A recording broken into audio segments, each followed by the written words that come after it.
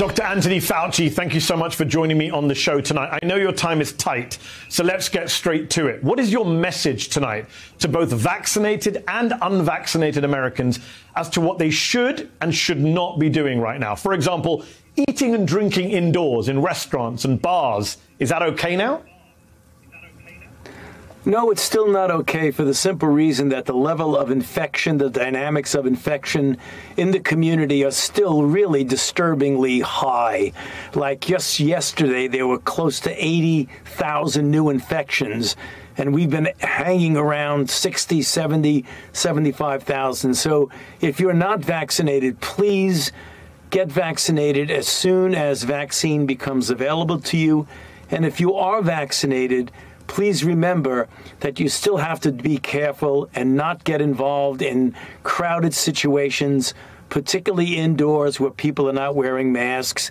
And for the time being, until we show definitively that a person who's vaccinated does not get this subclinical infection and can spread to others, you should also continue to wear a mask for the time being. And Pfizer, Dr. Fauci, announced last week that their vaccine is effective for at least 6 months. So should we be prepared to get COVID vaccine booster shots now every 6 months, 12 months, like we get the flu shot? Is that something we should plan for? You know, we need to be careful about that 6-month number. The study only went out as far as 6 months. So we know for sure it's effective for 6 months, but it's highly likely that it will be effective for a considerably longer period of time. The way to get the answer is to just follow people closely enough to determine when that level of efficacy or protection diminishes, both with regard to the level of the antibodies as well as clinical data with regard to breakthrough infection. So good news is that it's at least 6 months. Hopefully it'll be a lot more. But in direct answer to your question, if it turns out that it is a year or a year and a half, we very well may need to get booster shots to keep up the level of protection. Well, something to get used to, I guess. And on the subject of herd immunity, you talked about, wear your masks, even if you're vaccinated. Don't just pretend life is back to normal. It's not yet, clearly.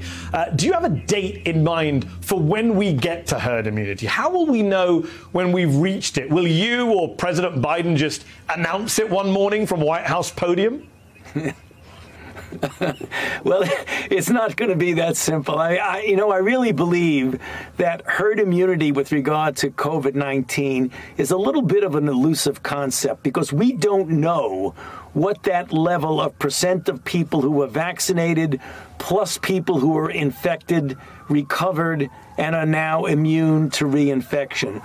We don't know what that number is. We know what it is, for example, for a disease like measles, but we don't know yet what it is for SARS-CoV-2. So the best way to look at it is just get as many people vaccinated as we possibly can, as quickly as we can, and what you will see definitely is a diminution in the number of cases per day to the point where you get down to a very low level. When you get there, then you could say you're in a much more protected zone. If you want to call that herd immunity, you can't really say that because you're not going to know what the specific number is. But just concentrate on getting vaccinated as many as you can, as quickly as you can. Yes, and the vaccine rollout has been a huge success in recent weeks. A record 4.6 million people vaccinated yesterday. 1 in 4 Americans now fully vaccinated. But that still leaves 3 out of 4 who aren't. And in Michigan, where they're having a horrific surge right now, the governor asked for a surge in vaccines. But the White House rebuffed her. Professor Ashish Jha, who you know, Dean of Public Health at Brown, says, quote, "I would be surging a lot of vaccines to Michigan right now. To me, this is a no-brainer policy, and I would be curious to hear why the Biden team hasn't done this." Why hasn't the Biden team, your team, Dr. Fauci, done this?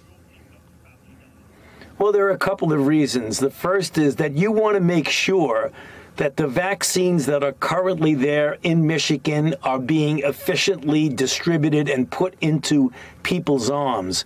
So you have the leeway and the possibility of doing some adjustments within the state of Michigan. I doubt if it's unidimensional in Michigan that the level of infection in one section, one region, one city, one town is different. I'm sure there's a big difference. So what you want to do, if you can, redistribute within the state.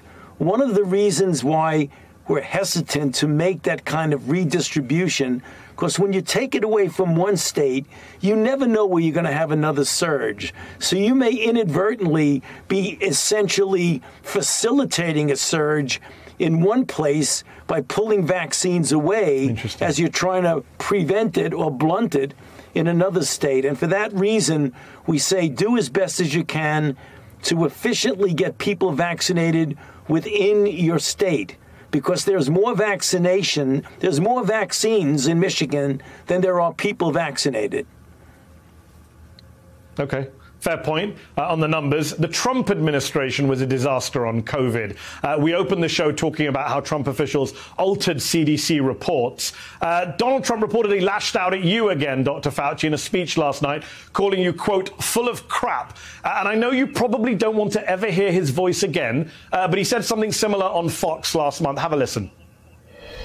Saw him throw out the first pitch in Washington, right? He is a better pitcher than he is at what he does. If you really look, I didn't really listen to him too much because I was doing the opposite of what he was saying. I know you've said in the past you didn't resign because you didn't want to leave a void. Completely understandable. But do you regret staying on if he now says he wasn't even listening to you? He was doing the opposite and gagging you in the process. So why didn't you just quit and speak out freely about the dangers? Well, I think for the reason that you just mentioned, because I did feel that if I left, there would not be a voice there to push back against some of the things that were going on there.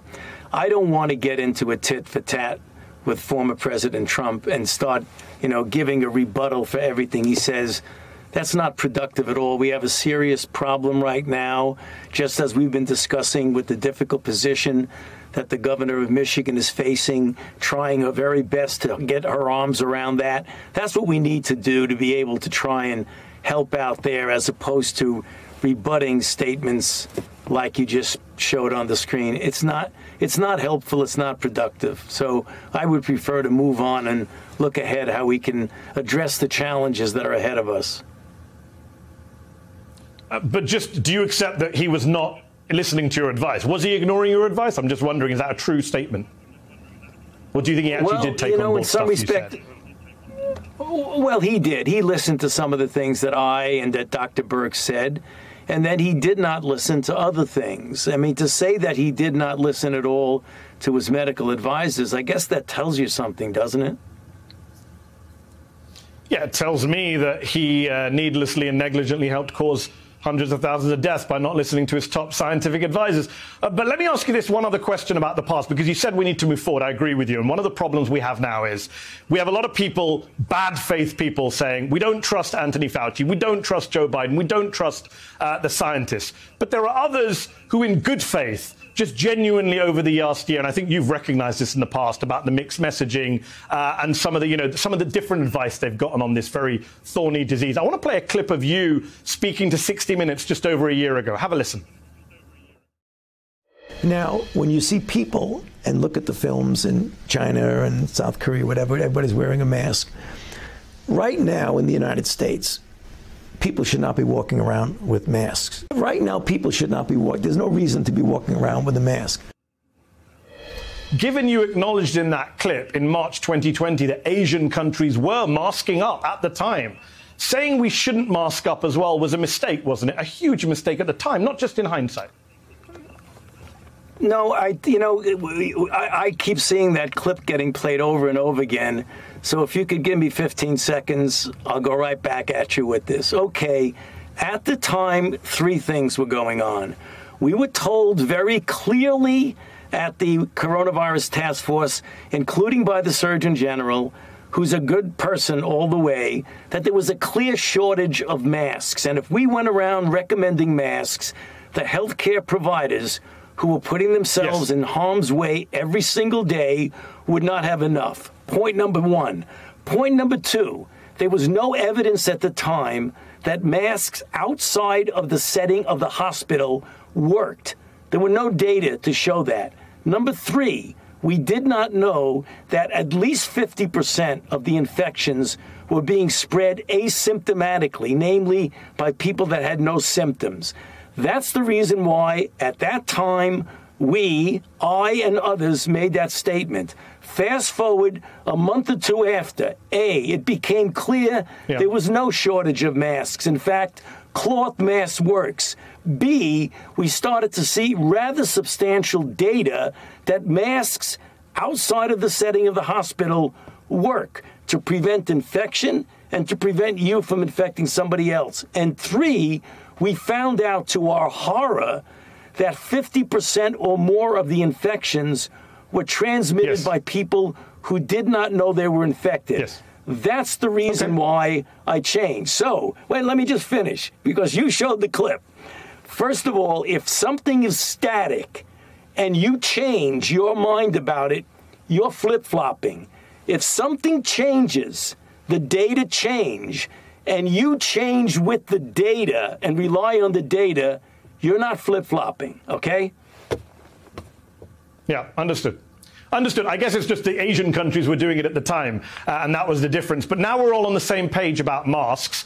Your message to Greg Abbott and Ron DeSantis and other governors who are rescinding mask mandates, or in Florida, where they never had one to begin with. Look at the numbers in Florida. What is your message on masks now to these governors who are dismissing the importance of masks? Well, I would just get back to what the president said even before he was inaugurated, that we need a universal wearing of masks. He said for at least 100 days. It may well go beyond 100 days. Everyone should be wearing a mask. They should avoid congregate settings. They should keep their distance, and they should wash their hands as often as possible. We are not out of this yet. We had 80,000 new infections the other day. Now's not the time to declare victory prematurely. We have not won this yet. We will win it, but we haven't won it yet. That's a great message. I hope people are listening. We're out of time. Dr. Anthony Fauci, thank you for your 37 years of service, I believe, to 7 presidents, and thank you for your work over the past year. Appreciate it, and thank you for coming on the show tonight. Hey, thanks for watching our YouTube channel. You should know that you can follow today's top stories and breaking news and catch up on your favorite MSNBC shows all in one place.